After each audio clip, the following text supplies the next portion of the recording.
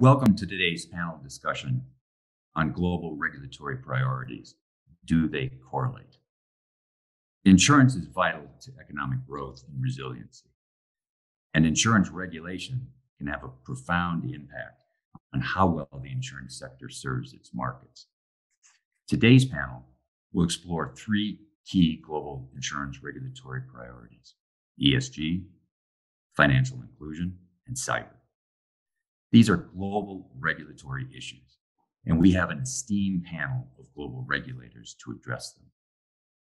We're joined today by Petra Hilkema, the chairperson of EIOPA, Dean Cameron, the president of the NAIC and the director of insurance in Idaho, and Simon Lam Sway-Kong, the executive director, general business for the Insurance Authority of Hong Kong.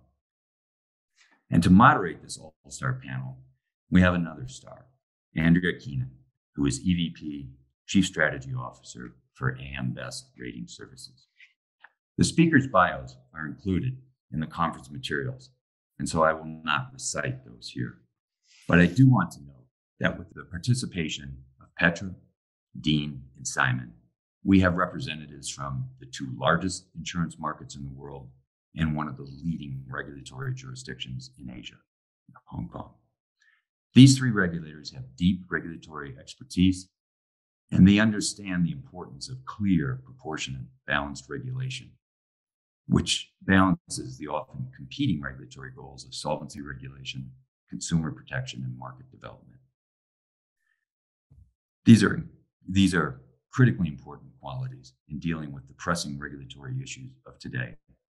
On behalf of the IIS, I want to welcome Petra, Dean, and Simon to today's panel discussion. Andrea, over to you. Hello, everyone.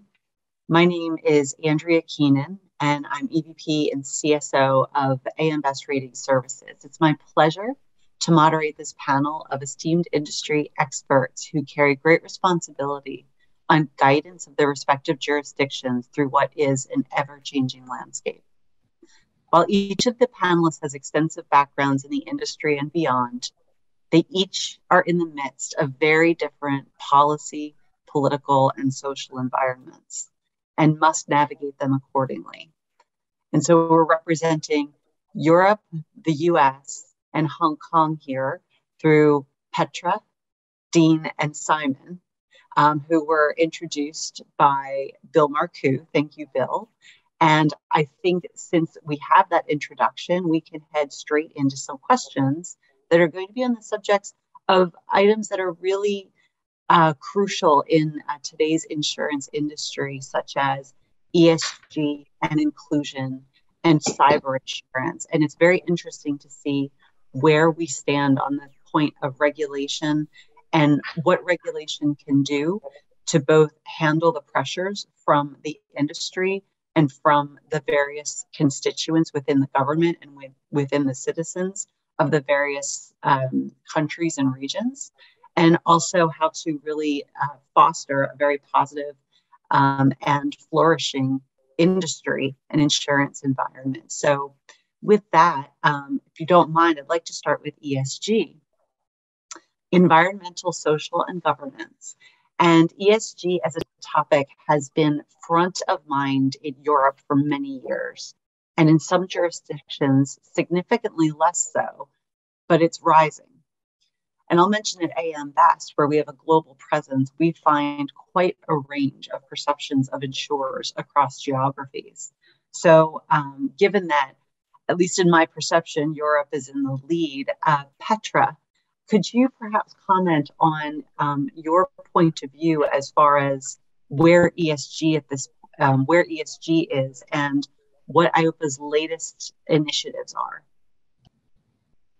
Yes, thank you very much, Andrea. Thank you for having me here on this excellent panel. Look forward to the discussion. Thanks for the question. ESG, very important topic indeed for many years already on the agenda. And if you ask me where we are today, I think one of the important steps we are taking is that we are really moving from maybe to a certain extent thinking that we can assess the risk and then prevent it, from accepting that some risks are there, that there will be change, and that we will need to deal with the change, either by actually dealing with the new risks or by mitigating the risk in such a way that they won't be as large as we expect them today, or see them being today, particularly when it comes to climate risk. And what we've always said, and I strongly feel that that is the case, is that insurers, reinsurers, and also pension funds will have a key role to play here. First of all, themselves, they integrate these risks in their risk management already, but they should keep doing that, and with all the developing insights, continue to include these risks and how they work going forward in their overall management. That's one. But second, they can also be part of the transition that society has to go through. First of all, on the investment side, where we definitely have to prevent greenwashing, but where good things can be done as long, and I think that this is key, that we accept that there will be time needed to transition. And in times of transition, there will be a mix of green investments and other investments in order to, in the end, make the full transition. I think that is something to be recognized. And secondly, of course, there is on the supply side, on the side where they sell the products. What products do they sell? Can they prevent protection gaps? But also, can they encourage consumers and businesses to adapt in order to mitigate risks? I think this is the overall thinking. And where that brings us in practice is many different lines of work when it comes to data collection. And we need good data, we need reliable data, good quality data, preferably comparable data. We have standards are coming up, new regulations are coming on, the SFDR, the taxonomy, I think are good steps. When you look at the regulatory framework, prudential risk, in the Solvency II review, this is being included now in the legal framework through a reassessment every 2 years of the NatCat, the natural catastrophe risk module, but also to make, again, an assessment of the need to have risk differentials in capital requirements. Now, I strongly feel that capital requirements are no substitute for carbon taxes. Carbon taxes are for the political level. But I do think that it is good that to have an evidence-based, data-driven analysis of the actual risks. And if we would find the risks to be such that it would be appropriate to change capital requirements in relation to climate risk, we could. We've done this analysis in the past, then we've concluded it would not be appropriate, but maybe going forward we would. I think it's good to do the assessment. Finally, we of course do forward-looking stress testing. We've done sensitivity analysis on transition risk, on climate change risk, and we will also do more stress testing going forward, including this year, a climate stress test for pension funds. So all in all, that's what we do on climate, but of course it doesn't stop there. Biodiversity is getting more and more relevant, as are other social risks of the ESG, and also here we will develop further. But this is where we are, and while we are there, what we do is we are very active in the global discussion. In the IIS, in the ISSB, we try to contribute to the extent possible. And I think what is important here is that we have an opportunity to be as harmonized as we can from the start. It won't be fully harmonized, but we could make efforts to be as harmonized as we can. We could also make efforts to learn from each other. There are different parts of the world that have, unfortunately, a lot of experience with different kind of natural catastrophe risks. So I think we can learn from each other, but we can also help each other moving forward. I think the key topic here will be data. Again, quality, comparability, reliability, and assurance at a global level will be key to prevent greenwashing, to make the right assessments, etc. So I'm very happy the ISSB is working on this. I'm also very happy that the IIS is looking at its work, reassessing what is needed. And finally, I'm very happy with some of the bilateral dialogues we have focusing on sustainability, including a very good dialogue we currently have with Dean and his colleagues in the US. And I'll stop there. Thank you. Thank you, Petra. That's very ambitious, and I love that you immediately or you ended with a comment towards Dean. So, actually, Dean, this is your opportunity to perhaps respond to the bilateral relationship that's going on between Europe and the United States, and where the NEIC stands on this particular topic. Well, thank you. Thank you for the opportunity to be here. And it's my pleasure to be able to be with you.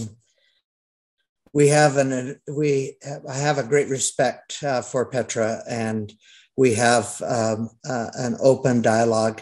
We may not see everything eye to eye, but that's how you collaborate and work through issues, is where you can share ideas and thoughts. I appreciate the title of this overall panel, where it's discussing do they correlate? Because I think the important component for the US and the NEIC in particular is, are the approaches, will they actually benefit or actually help solve the climate issues that we're facing?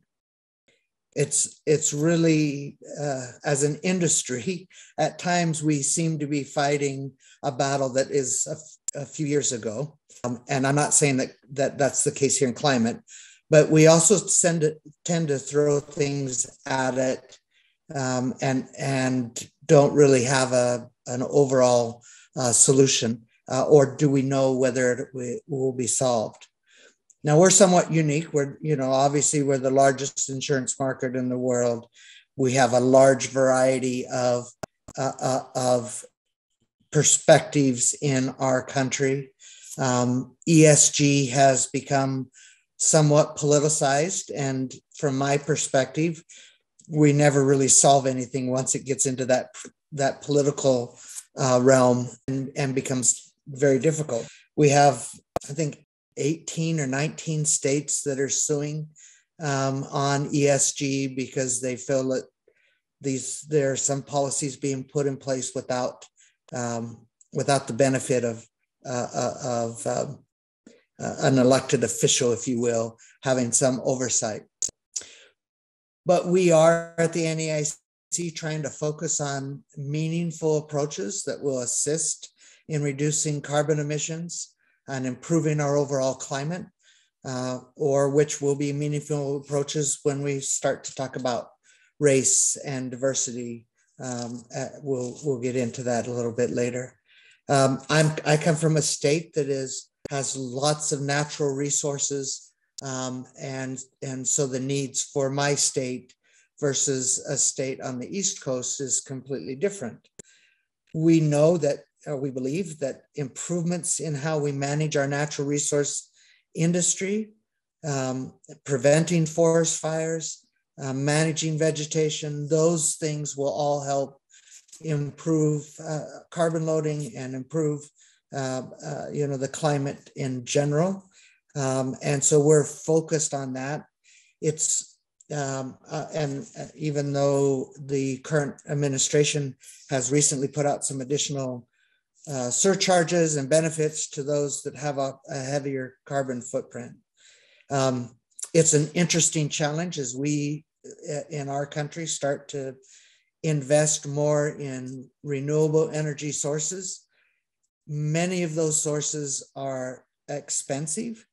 They quite don't pencil out, and they are still very much dependent upon the oil and gas industry. And so it's an interesting conflict when we start pushing towards electric vehicles, which still have a heavy carbon footprint to develop the vehicle. And we haven't figured out what we're going to do with all the batteries and how they're treated. Or when we start talking about wind energy, again, the same problem. And we have an interesting thing here in Idaho where we have a great deal of hydro energy. We produce hydro energy at about 32 cents a kilowatt hour. And by federal edict, we're having to sell off that hydro energy to buy wind energy, which is at 68 cents per kilowatt hour. And so our consumers are actually paying more in order to have have that benefit. So it's a work in progress as we work through it. It's certainly a work in progress as we work with the industry and determine the appropriate role of the insurance industry.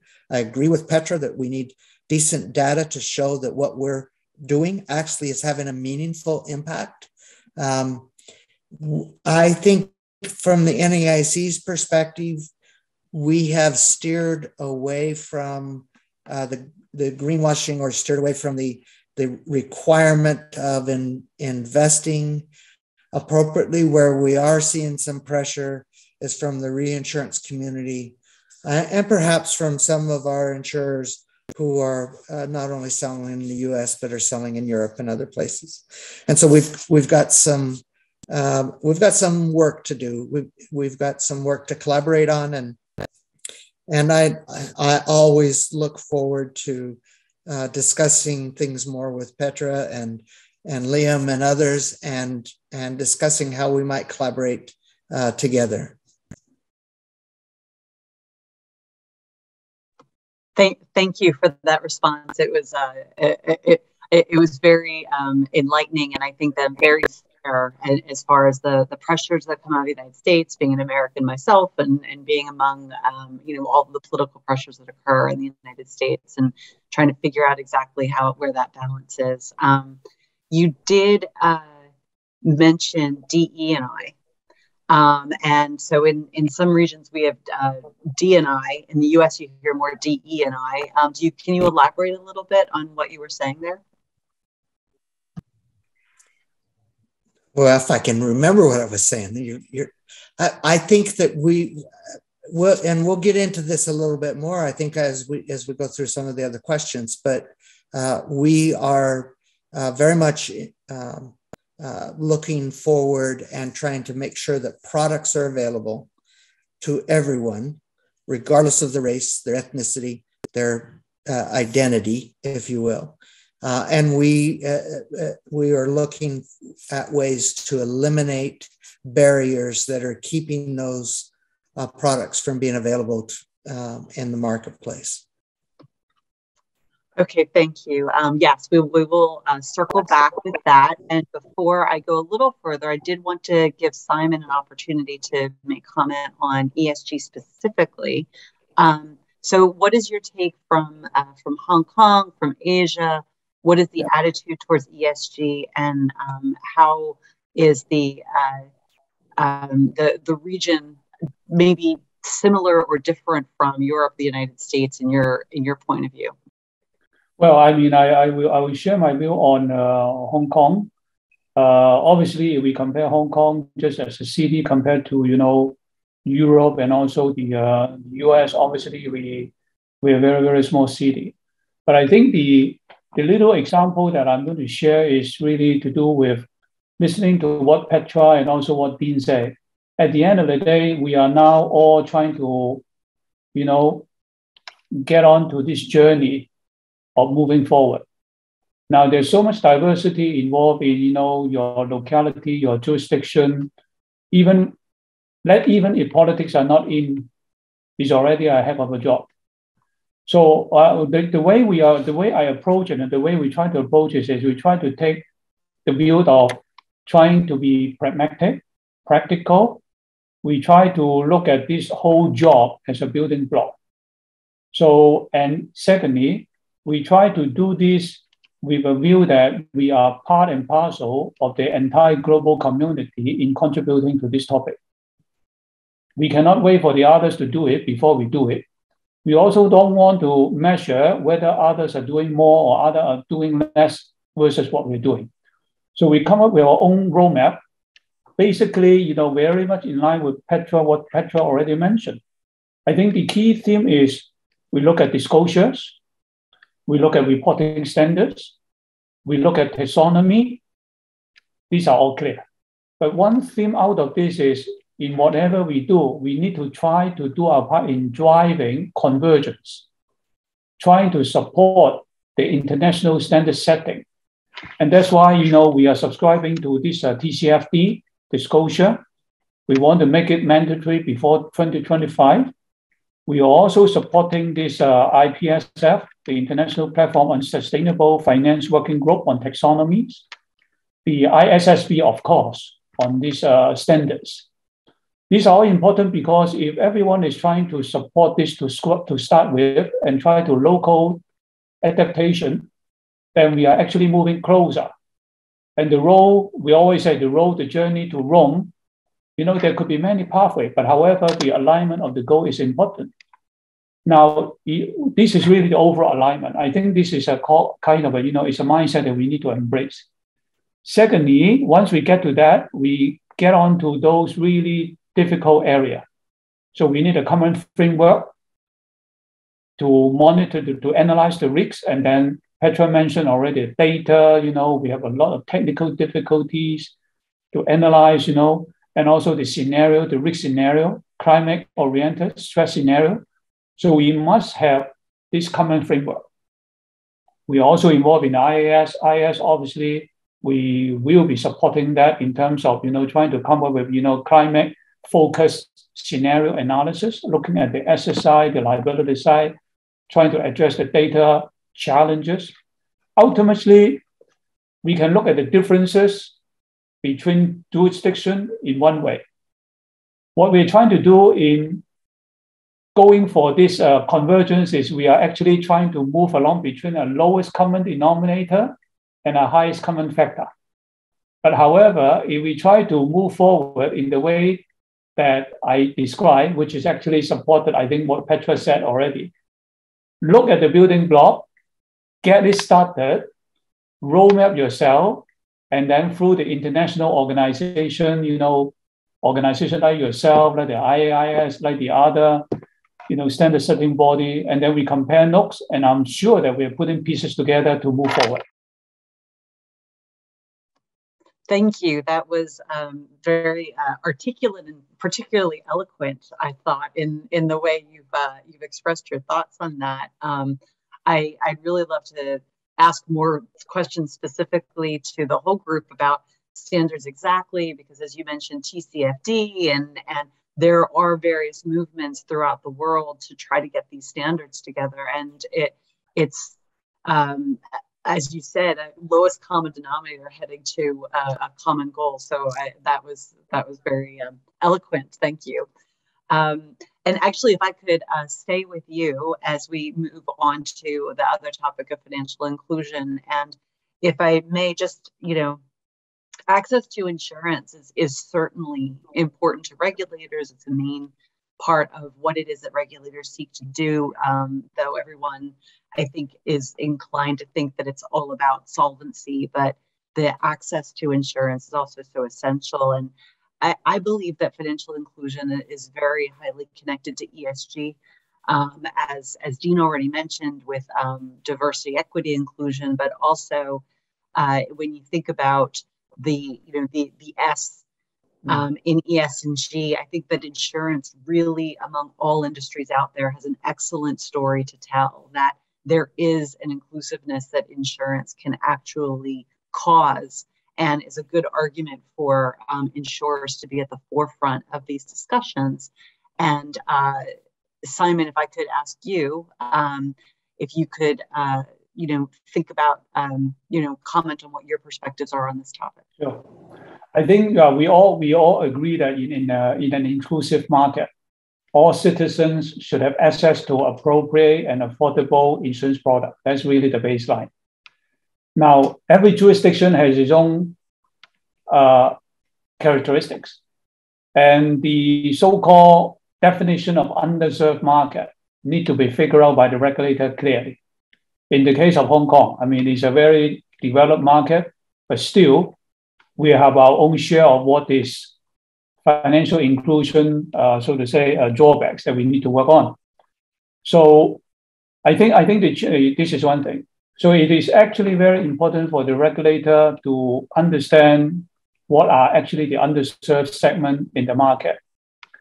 Now, in this sense, I want to highlight a couple of points for sharing and for discussions. Regulator, apart from prudential supervision, we certainly have most of the regulator, like the IIS, we have a mandate to develop the market. And the financial inclusion actually point to a specific direction to look at inclusiveness. Now, in this respect, I strongly believe that we are not only trying to develop a certain product or a certain distribution channel that will actually help to improve the access or the financial inclusiveness. What is needed is actually a balanced approach in terms of looking at what kind of product, what kind of needs, what kind of risks, and what kind of products, and also what kind of new risks arising therefrom. Because we are not only looking at the sustainability of these products to those underserved market, we are also looking at the sustainability of the insurance company who are producing that kind of products. Example, increasing use of technology. I mean, we'll talk about cyber later. Even though it might increase the access to insurance, but it opens up so much risks that we also need to be able to address as a regulator. So if I look at this in perspective, then we have a very difficult task of balancing, on the one hand, development of this inclusiveness, on the other hand, still playing our role as a prudential supervision regulator. So I think this is, and out of this, and I will stop, and I'll so that other panelists can also comment. I look at very important three trilateral aspects of protection gap. That's basically what we talk about, financial inclusiveness, but in this area of underserved market segment, financial literacy and consumer protection. The three must go together. Without financial literacy being addressed properly, it will not result in needs, and therefore we have protection gaps. If the financial literacy are not addressed properly, it actually creates risks in consumer protection, which actually one of the conduct risks, no matter it's the insurer's conduct or no matter it's the intermediary's conduct that the regulator need to address. So ultimately, we need to look at these three very interrelated aspects of protection gap, financial literacy, and also consumer protection. Excellent. Well said. Thank you. Petra, do you have a comment on the back of Simon's excellent introduction on the topic? Yes, thank you, Andrea. I fully agree, Simon. That was an excellent introduction, and I like your focus on protection gaps, literacy, and conduct. I think you're touching on the same points that we are, and so I'm happy also that there's some convergence here.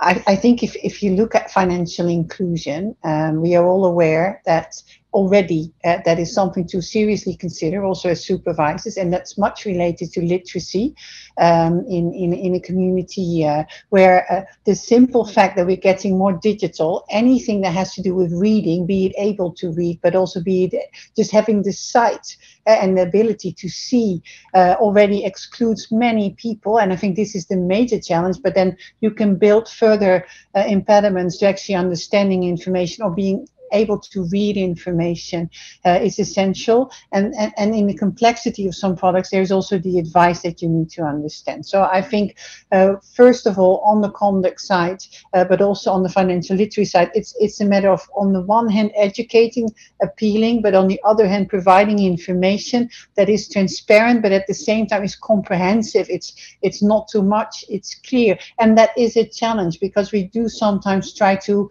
catch all in one document, and that might not be a way to actually be able to reach every consumer. I do think intermediaries here will continue to have a very important role going forward. So as sometimes you hear that technology might replace the intermediate, I would say technology creates an even better, a bigger need for intermediaries to be there to support people making the right choices. I think value for money is already an important topic, but it will remain very important going forward, particularly now that at least in Europe with the low yield for long, you have seen risks being pushed to consumers by the change of products. Less life with guarantee, less pension on basis of DB, but more DC and more unit-linked products. Now, this again requires a lot from conduct supervision, but it definitely requires a focus on value for money. And finally, with the new technology, there will be new groups that could be excluded, and we need to be very conscious of that and preferably prevent that. And why is that? And that is that financial inclusion in the end, and I think the special advocate for the United Nations, from the United Nations General for Financial Inclusion, Queen Maxima, her office really developed a very nice concept about financial health. And financial health is literacy, but it's also being able to understand your current situation, being able to deal with shocks, a washing machine breaking down, loss of a job, and to have confidence in your financial future. And here, I think the last two ones, being able to deal with shocks in your personal life and having confidence in the future, this is where insurance will play a key role in increasing financial health going forward. However, it has to do so in a time where the cost of living is increasing. So I think that in itself makes that we need to give a lot of attention to financial inclusion going forward. Thank you very much. That's very interesting, especially when you mention Queen Maxima working in the microinsurance space. She has an influence there as well. So in emerging markets where all of this reaches, where you're talking about the washing machine and any of the essentials that would affect a family, all of that is so incredible to have a really inclusion and paying attention to the customer and what the customer needs. And those needs change, sometimes enabled by technology. So we have gig economy workers, Uber drivers that need coverage that didn't exist previously. And it's up to us to keep up with that and to innovate. Excuse me. Now, Dean, I had already brought some of your comments forward regarding equity and inclusion with DE&I. Being the topic, the phrase that we hear a lot used when talking about inclusion, when it comes to regulation and what we can do in order to help bring more coverage to those who need it. What is happening in the NEIC along those lines? Well, thank you for the question, and thank you for the opportunity to respond to it. And I have to say, from the onset, I thought both Liam and Petra's comments were very insightful and very important. We at the NEIC and in our country are very passionate that everyone, regardless of their race, their ethnicity, their gender, their identity, that they should have access to life-changing insurance products. We know that we have personal experience. I have personal experience where we know individuals are better off when they have life insurance coverage, when they have appropriate health coverage, when they have appropriate property casualty coverage. And so we've been working, as in my year as president, we've been working on trying to identify the barriers that are keeping individuals from accessing that coverage, if you will. We've spent a lot of time also focused on, as mentioned previously, on consumer education and awareness. We do agree completely that the use of agents and intermediaries are extremely important. There is nothing like somebody of your own race, ethnicity, or gender explaining a very complicated product to you. And so we want to make sure that there are opportunities for all races, ethnicities to have access to the products, but also that they have access to the careers that come along with the insurance world. And we think there is tremendous opportunity there. So we, at the beginning of the year, announced a creation of a foundation in which we will allow and help folks be able to pursue different types of careers in the insurance world. In the U.S., we feel like we're always short on actuaries and examiners, and now with technology, short on appropriate IT folks.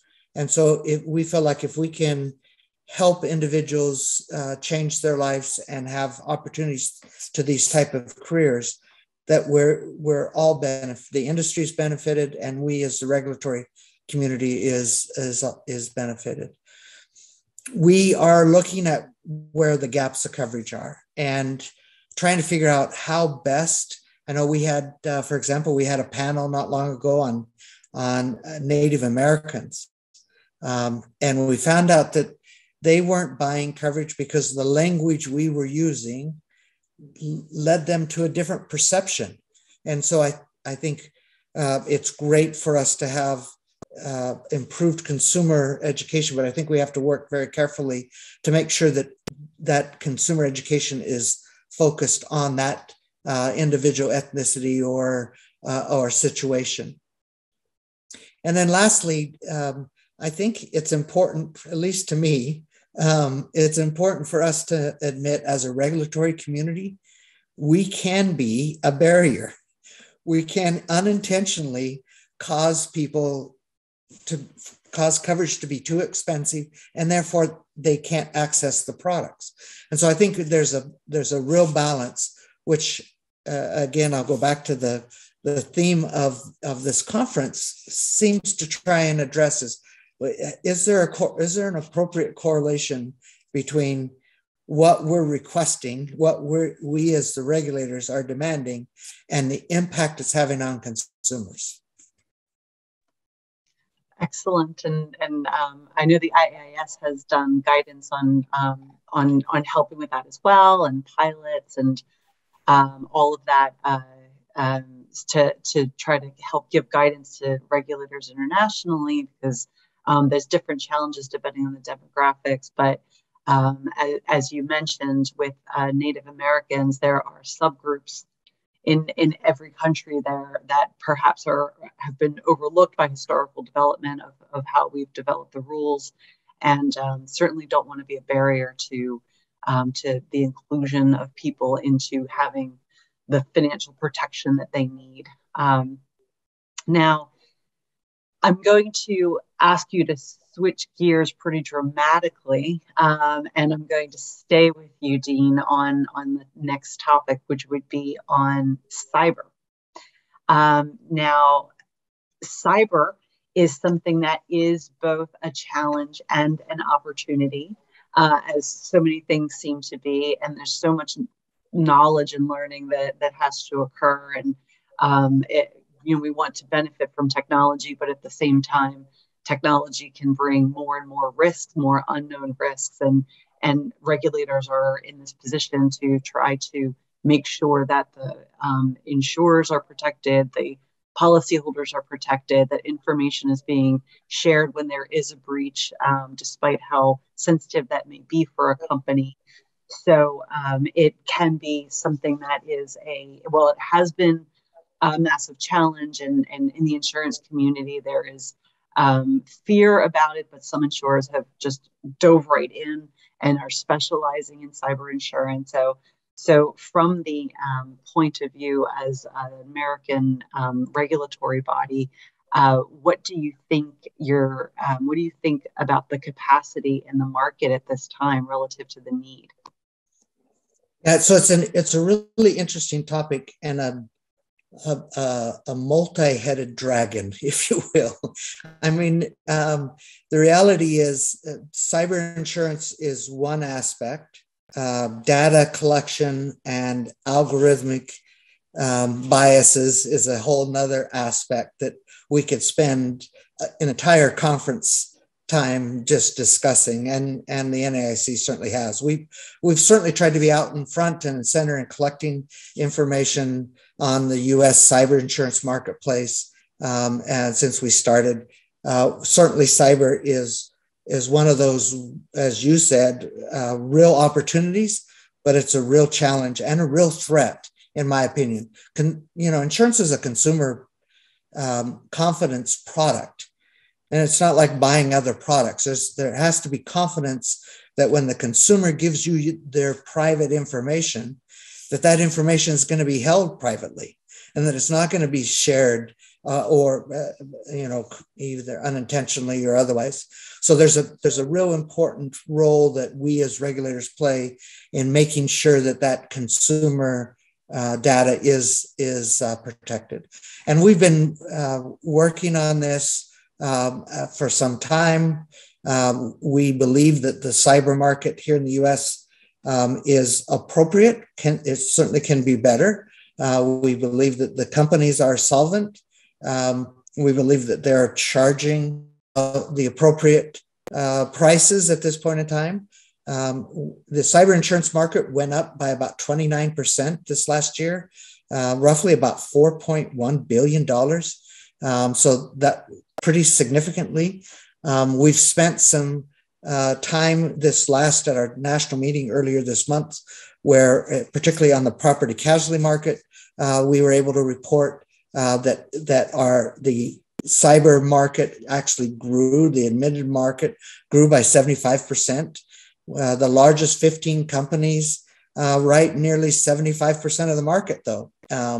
And the admitted market has about $5 billion worth of premium here in the US. We expect the surplus market to pick up another $6 billion. So there is tremendous effort underway to make sure there's adequate coverage. But that's sort of helping on the back end. I think at the same time, we are working on the front end to make sure that the information is protected to begin with, so that you might not need quite the robust cyber insurance product. We want to make sure. We just held our first ever collaborative forum in which we talked about algorithmic bias. And this kind of ties in to the previous discussion, but we're trying to make sure that the data that's collected is appropriate and that it is safe, and that consumers have confidence that it's safe. So I'll stop there rather than ramble on. That's excellent. Simon, what are your thoughts on this topic? Okay. First of all, I feel that, with the increasing adoption of technology, we should look at technology and therefore cyber risks arising therefrom as a very, very serious topic, because technology is an enabler to a lot of what we see, including financial inclusion that we talk about. Right? If you want to have a better accessibility by digitalization, and you don't have the risks under control, very, very difficult. Now, if you look at the market, 2021 saw a very, very strong surge in ransomware event. 2021, very bad, actually increased by 148%. Most of the, I think a lot of the cyber insurer, actually, they lost money. As a result, that 2022, actually, the premium increased quite a lot. I think 2021, I got some figures as in the increase by something like 80% last year and 20% this year. So this is a very, very strong adjustment, also resulting in the change in the coverage, more restrictive. But however, the key point is with increased pricing and also reduction in coverage, that's actually linked to an increasing emphasis on the risk management, i.e. what the insurer need to put in as a prerequisite for the insurability. Now, this is important because the cyber market, look at it this way, it is actually in an iteration of learning. You have big losses, you have more data, you have data points, you have therefore contraction in certain capacity and also coverage, and then it falls upon the stakeholder to say, look here, they need to improve on the cyber hygiene before they can be insured. And this will click in a new period of improved profitability as a result of price increase, better understanding of the core, the loss scenario, the risks, and that will actually build up into a better cyber insurance market. I think 2021 definitely is a very important year because of the very serious losses due to ransomware. The adjustment lead to better situation in 2022 and also more vigorous requirement on the risk management side, the cyber hygiene side. So with this, I feel that in terms of capacity in Asia, it's not a matter of they are lacking capacity. It's actually how much the capacity costs.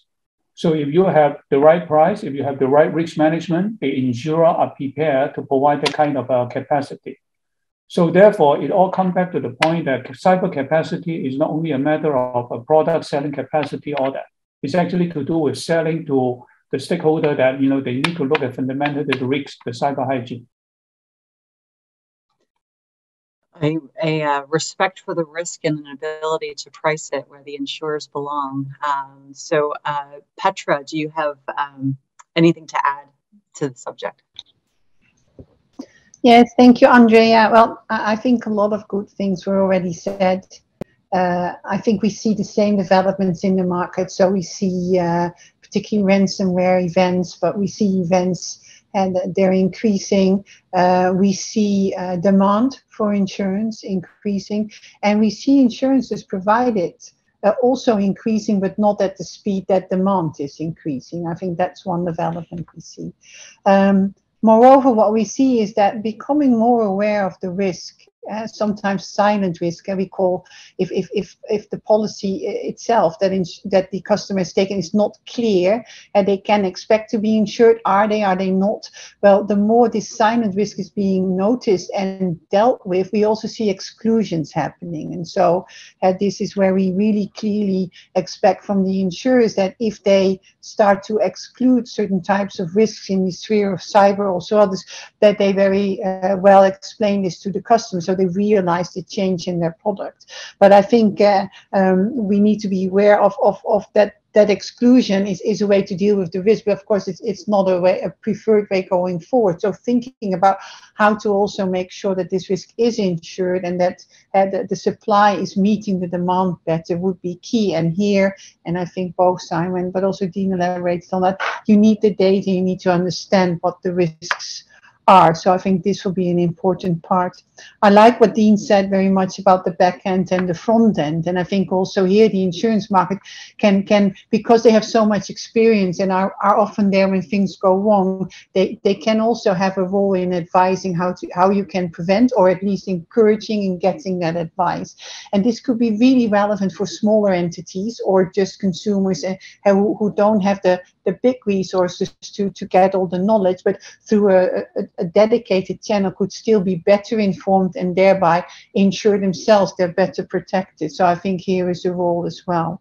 Finally, maybe to just share that with the DORA Act, the Digital Operational Resilience Act coming into place in Europe, we are getting better organized when it comes to data sharing related to cyber incidents, as well as to operational resilience testing. And I think that's a very good step forward. Moreover, as supervisors, we will start to do oversight on the major cloud providers. And what that does is that up until now, we have to supervise through the license, but any insurer that outsources, particularly IT related and therefore cyber risk related activities, that can be a chain of 11 entities, often ending up at one of these bigger cloud providers. And with the DORA Act and the oversight we now will implement, we will actually start also on the other end of the chain with the cloud providers to look at the operational risks that are there, thereby making an effort to make our industry even more resilient. I'll stop there. Thank you. Thank you. Now we're at the end of our time, but what I'm hearing is from all of you and from the comments you just had, Petra, is it really reflects how important the insurance industry is to contributing to economic growth and to the evolution of society. And as all of these developments have been coming on, I think that it is a call to arms for the insurance industry, a rallying cry to really have us embrace what the changes are and how to prepare our various communities for preparing for facing these various challenges, the very sophisticated ones and the very simple ones. Just as some final conclusions, I guess, Petra, since you're the last one going, I'll pick on you. Do you have any final thoughts that you'd like to share with the audience before we wrap up? Well, first of all, let me just say thank you to you for organizing this and the moderation, but also thanks to Dean and Simon. Just sitting here and listening to each other is already very helpful. I think it is a way forward. I think we're clearly dealing with the same issues, challenges. We do have all, I think, this positive view about the role of insurers in that. And in between there, of course, there's a lot to learn from each other and to better understand as well. So I think this is helpful. And I very much agree with the fact that insurers will have a key role in ensuring that we can deal with the risks, because in the absence of the need to think about risks, people can thrive and economies can thrive. And so that's what we need to ensure in a way that is safe and stable. Thank you. Thank you. Dean, do you have any final words you'd like to share? Yeah, just a couple quick ones. And first of all, again, thank you. Always a pleasure to be on any panel with Petra, and it's been good to get to know you a little more, Simon. I do agree with Petra. The more we have the opportunity to discuss some of these issues, the better off we all are. I think it requires understanding and flexibility. Not all jurisdictions are alike. The issues that Hong Kong may be facing may not be the same as what Idaho's facing. And so I think we have to be understanding of each other, but I do think there are common threads by which we learn from each other. Every time I get to be on a panel with Petra, I learn something new, and so I'm grateful for that. I do think it's important for us to discuss and consider thoughtful approaches so that we make sure that we are really hitting the target that we want to hit. Sometimes we, government and the regulatory arm can maybe overshoot our mark. And so I think at times it's appropriate for us, as this forum is about, to sort of step back and ask, is this working? Is this the target that we were attempting to hit? And that goes along with something else that was said about having clear regulations, and in my mind, that means clear, more concise, less intrusive regulations, allowing the market to grow, but at the same time protect the consumer. We are so blessed to be able to regulate a market that is life-changing. It affects consumers. It affects the economy. It, as you said, Andrea, it really is impactful in our overall life. We can't borrow money. We can't start a business. We can't protect our families. We can't do any of that without this product. So I think it's really important for us to be able to regulate it appropriately. And Simon, you get the final word. Oh, no, thank you very much, Andrea. Great sharing. It's always, wonderful to be hearing this insight, from panelists, and especially, Petra and also Dean on this topic. When I look at these topics you put together, Andreas, my goodness, you put ESG, financial inclusion, and, cyber. You just basically put all the daunting tasks that we need to cope with and hope to get something very solid within just 40 minutes. We can spend days talking about this, and we need to. So we will try to do our best. I just want to perhaps share one thing I feel is very important as a regulator in managing this topic. Of course, we are always dealing with risks, but ultimately what is important is the word sustainability. Whatever we do, of course, need to embrace, understand the risks, but ultimately is to make sure that on the policyholder side or the prospect, when it comes to financial inclusion, we talk about the underserved segment. which to me is actually a target segment we want to work on. On the other hand, is the insurer. Both sides need to be sustainable. Otherwise, we won't have a solution that will last for long. So the regulator has a very, very difficult task in terms of understanding the risks which we might not understand a lot to start with, and we need to learn at the same time. And on the other hand, trying to drive the commercial behavior into delivering a product that will fulfill our wish to address to the needs of the society, especially for those who need some help, but at the same time, doing something that is proper, so much so that the consumer protection and also the necessary governance are being respected. Otherwise, we are not doing our job as a regulator. So I think the sharing today, I find it very, very stimulating to me. Give me more food for thought in terms of asking how I have been doing this job and how I can do this job better. Thank you very much indeed, Petra and also Dean, and also your moderation, Andrea. Thank you. And Simon, Petra, Dean, I'm very stimulated by what it is that all of you have brought to the table. Obviously, your experience, but clearly also your passion and wisdom, which come through in your comments, and everyone's clearly handling the challenges ahead of them, but also really being thoughtful about the solutions. And that's very encouraging and exciting as a market participant. So really appreciate your thoughts and your insights on this. And I think that those who will be viewing this commentary will be certainly encouraged by the words that you've had and the cooperation that is evident in the international insurance community. So thank you to all three of you, and thank you to the IIS for allowing us this forum. Well, that was a great conversation addressing ESG, financial inclusion, and cyber issues. There were some takeaways from this that I think transcend all three topics.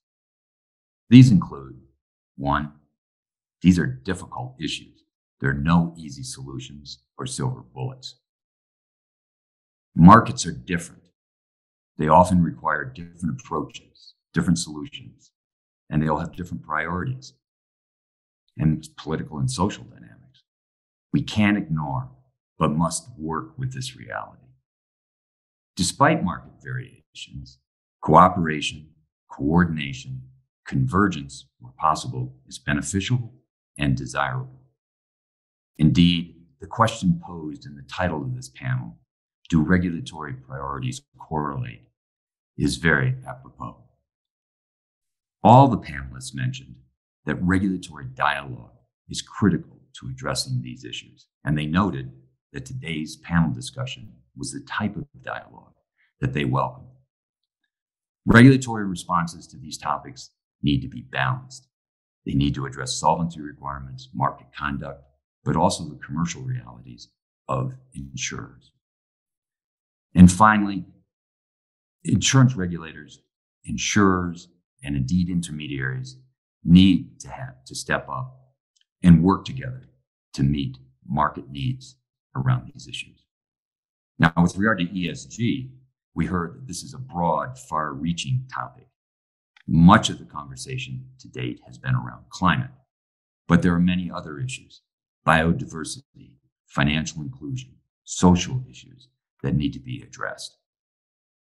ESG issues have been top of the regulatory agenda in the EU for some time, but in many other countries, they are now just being engaged, and various market participants are in different stages of this journey, and this must be recognized. ESG issues, it was noted, are often politicized. This is unhelpful, but it is a reality, and it must be considered in seeking solutions. Regulators must also be careful not to create excessive barriers to products and delivery of these products to the market. As Dean said, regulators can be a barrier. We need to acknowledge this. This candid assessment is critical. We also need to acknowledge that regulators and regulations can be a powerful enabling force. And the industry must cooperate with the regulators in order to achieve the best outcomes.